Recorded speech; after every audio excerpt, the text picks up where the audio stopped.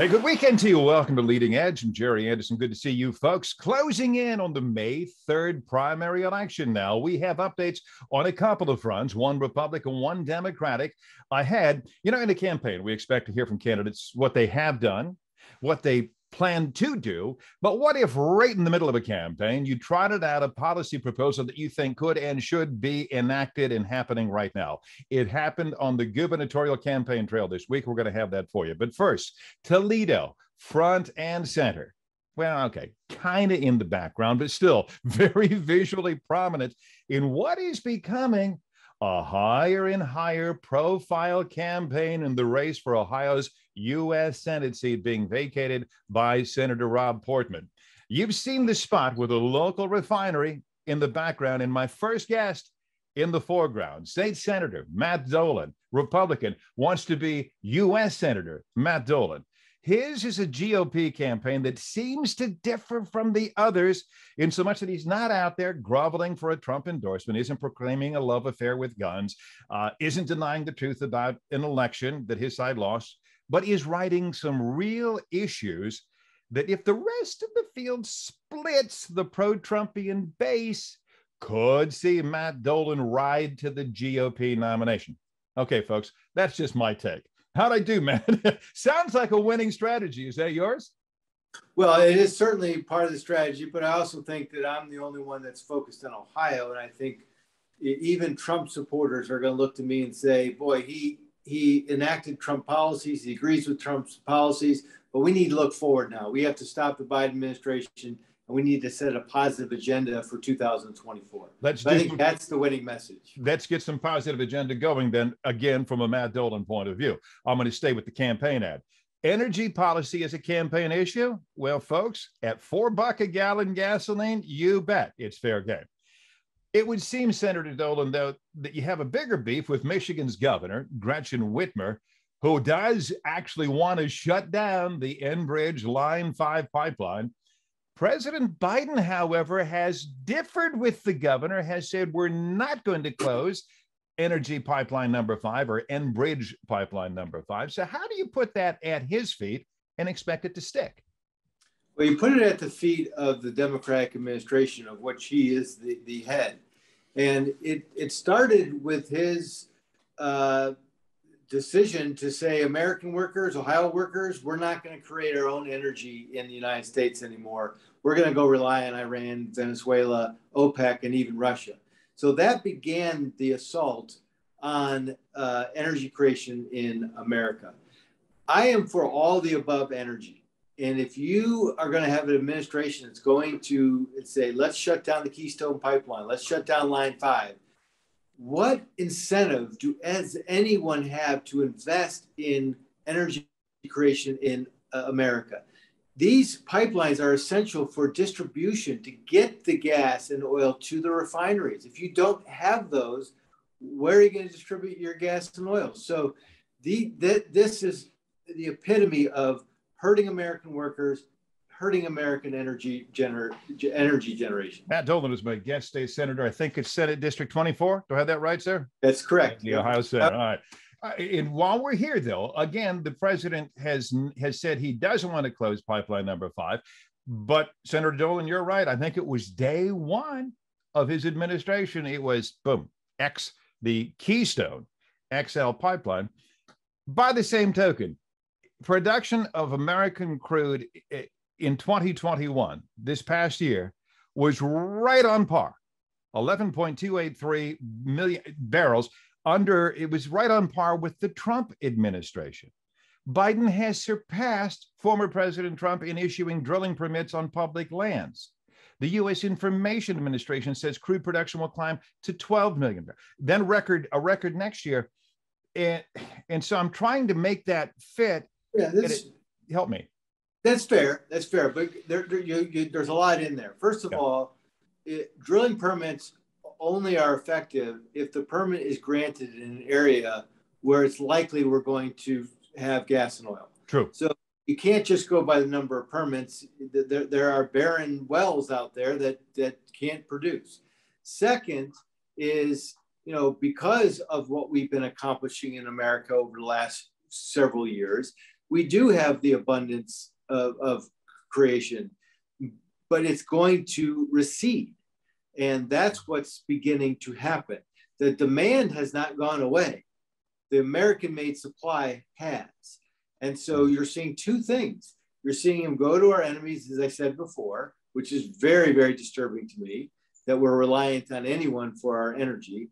And two, he's tapping into our emergency strategic reserve, right, which was not designed to reflect policy decisions. It was designed for emergency crises throughout the world. Think of the oil embargo in the 70s. I mean, that's what that was designed for. So you can give me statistics, but the reality of the actions suggest we are not creating inside America what we should to meet the demand. You're going to suggest we don't have a global crisis? Think Ukraine for just a moment in Russia. So no, we have a global crisis, but because we are now relying on Russia, OPEC, and Venezuela, that global crisis has also morphed into furthering the energy crisis that did get started by the Biden administration. So I am not suggesting that we don't have a crisis out here, but there are just like why we have Intel coming into Ohio. Mm-hmm. It's because we want to start making microchips in America so we're not reliant on China. Yep. Why isn't it any different with energy? Why in the world would we want to rely on Iran, Venezuela, and OPEC for energy when we have the capabilities to do it in our own country? But when you shut down pipelines, when you aren't stopping governors who want to shut down pipelines, again, that's distribution. Gotcha. You make a product and you have nowhere to give it up. You hit on another. This is Matt Dolan, running for the U.S. Senate, the seat being vacated by Rob Portman. You hit on another, I think, Biden vulnerability, the southern border. I think a lot of folks have concern there. And I read just this week, Matt Dolan, about split. You probably know this, about splits. I mean, at the high level, within the White House, splits within the administration over what course to take. So just that I'm clear, you would finish building the wall, right? That's a yes? That is a yes. Okay. Expand on that. Go ahead. Would you take kids away from their parents like the last administration did? So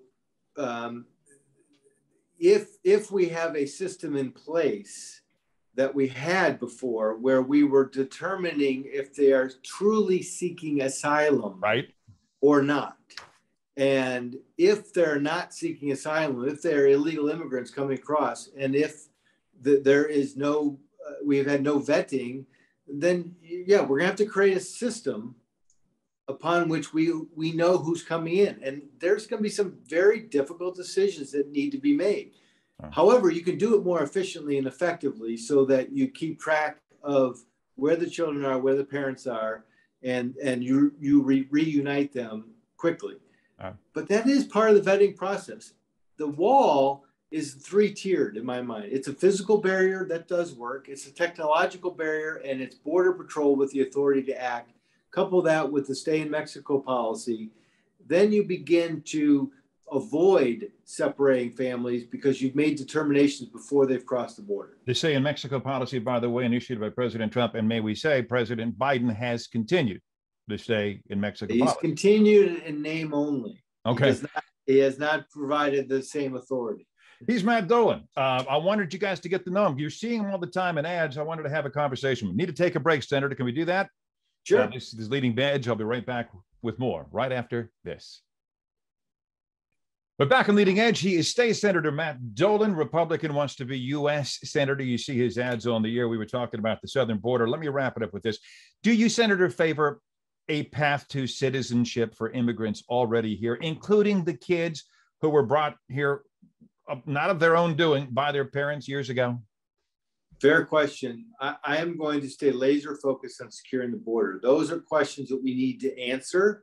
But when we try to do everything at once, we get nothing. And that's why we have the problem. So we have got to create a bipartisan effort to secure the border, stop the flow. Okay. Then we can have a meaningful discussion about what we do with those who are here.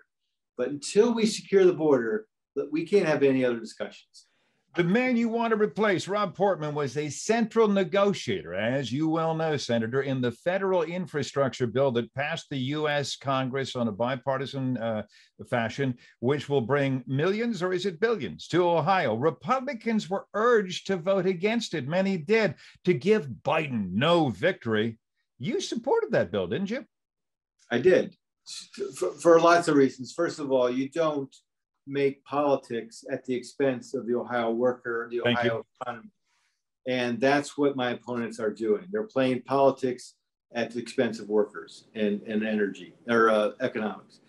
Look, one of the reasons I'm the best candidate in this race is because I have experience, which means I know the difference between a good bill and a bad bill.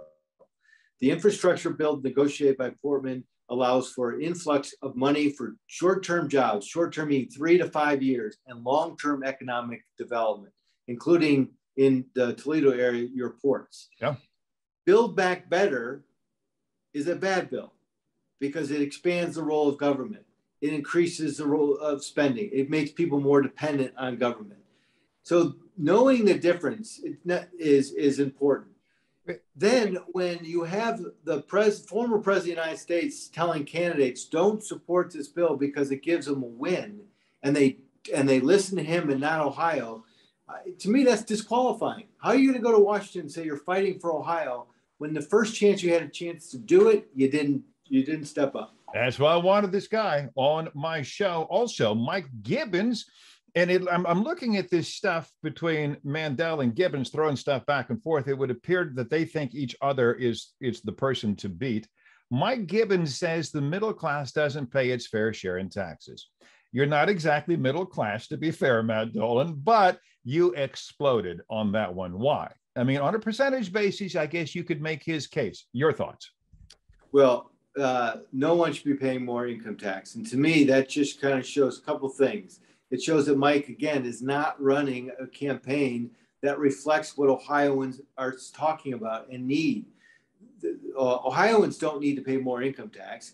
Ohioans need to make sure that they have the money in their pocket to reinvest in their families, reinvest in their businesses. And this idea that there's a fair share out there, no, there's an idea that government needs to be more efficient and effective. So it is requiring less and less from its citizens, but providing more and more. And that's I've cut income taxes. I've cut manufacturing taxes. I've cut capital gains taxes. We need to cut the federal corporate tax rate in America so that we make jobs want to come back to Ohio in America. So, look, Mike, he's inconsistent. He says one thing and then he blames the press, or he says he's taken out of context. These are important jobs. Public servants, you need to be transparent and honest with your constituents. That's going to do it for time. Man, I wish I had more. I'll tell you what, you get it done in May 3rd, and then we'll talk a lot more. I look forward to it. I love the interchange. Thank you very much. Hey, State Senator Matt Dolan wants to be U.S. Senator. Thanks for spending time with us, bringing us up to speed and keeping us on the leading edge, as we like to say here on Leading Edge, of his campaign. When I come back, we're going to jump over to the Democratic side of things and the gubernatorial race. This is Leading Edge. So what if you threw an election, and instead of hot button posturing and mudslinging, I don't know, Mandel and Gibbons coming to mind, you actually had some, in the heat of the battle, usable ideas come up? We're jumping now to the Democratic side of this primary, and we're jumping over to the governor's race. And so it was this week that the ticket of former Cincinnati Mayor John Cranley and Toledo State Senator Teresa Fetter said, hello, we have billions of unused dollars over here. And over here, we have thousands and thousands of Ohio students who we know have fallen behind because of school experiences massively interrupted by the pandemic. How about we give them a chance to catch up? We'll pay for it. We can do it this summer. It'll be voluntary. All schools will be involved. And as John Cranley and Teresa Fetter join us, I'm wondering, that's why I wanted you guys on, did we just get a peek into the mind of how a Cranley-Fetter governorship would work? I mean, now that it's out there, this thing, it's just like, hey, this just makes sense. How would this work? Could a governor unilaterally do it? Would it take legislative approval? Mr. Mayor? No, the governor can do it and needs to show leadership, because there's nothing more important than our children's education.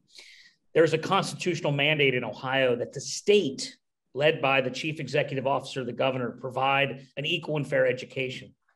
There is bipartisan agreement that children have suffered the biggest harm during COVID outside of loss of life in terms of emotional distress, loss of learning, et cetera.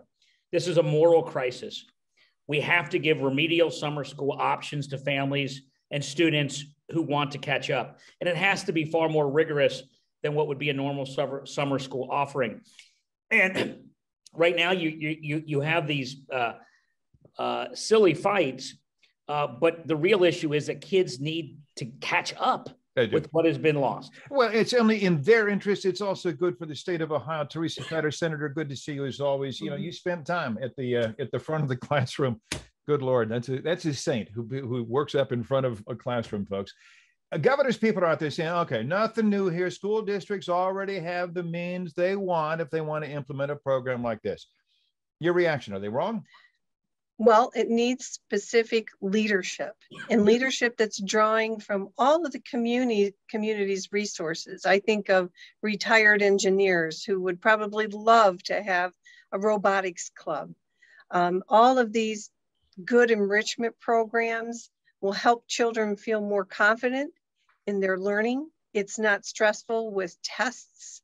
It'll be something that the community can wrap their arms around and really provide that kind of encouragement for our students to feel more confident. I've talked to teachers throughout, this past year, and they're talking to me about the mental health of students, that they're breaking down by doing the tasks that they did before the pandemic that they were confident about now.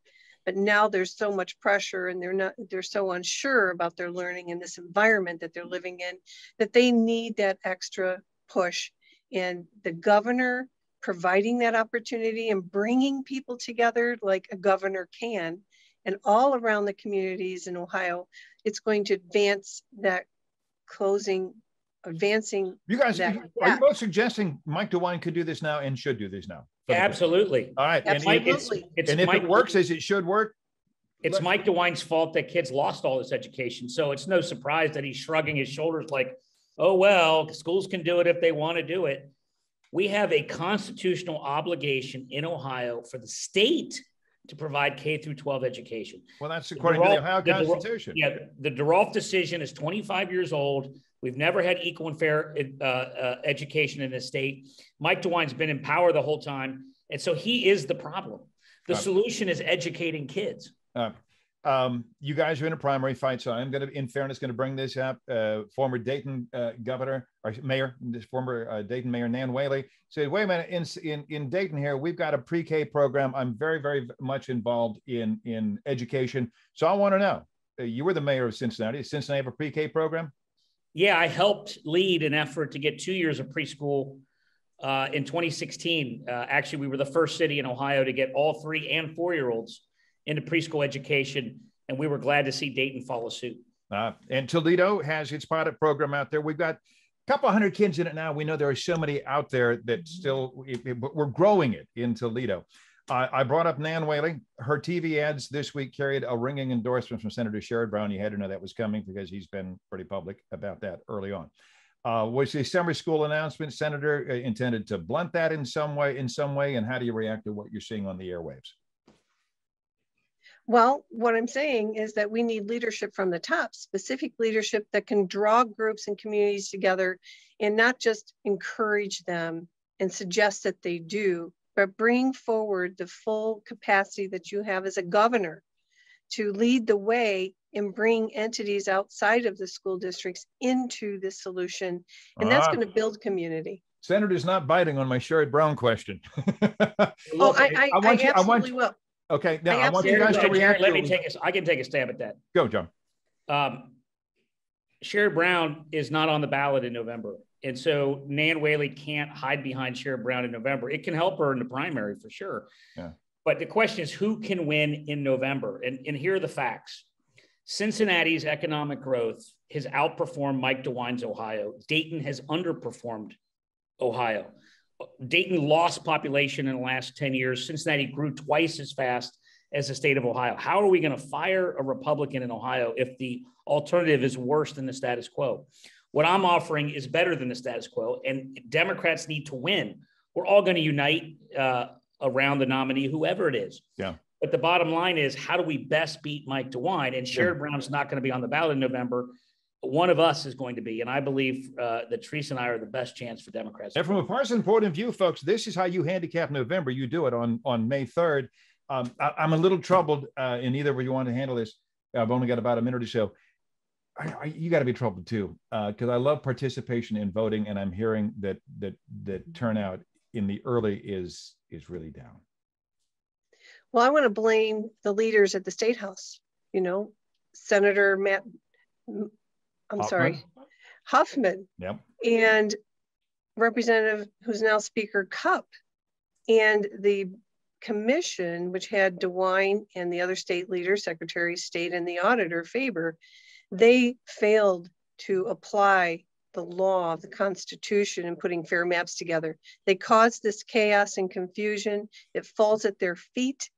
And now we have to pay $25 million to do a second one. Yeah. So they should tell the voters, we need to vote them out. With districts that we still don't know. Don't get me started, because this is a side that says, well, let's impeach the Chief Justice, who is just trying to enforce the Ohio Constitution and an amendment that we all voted on by 7 twice. All right, kids, that's it. That's it for time. Interesting proposal this week. I'll be back on Leading Edge. Have a great Easter weekend, everybody. See you next week on Leading Edge.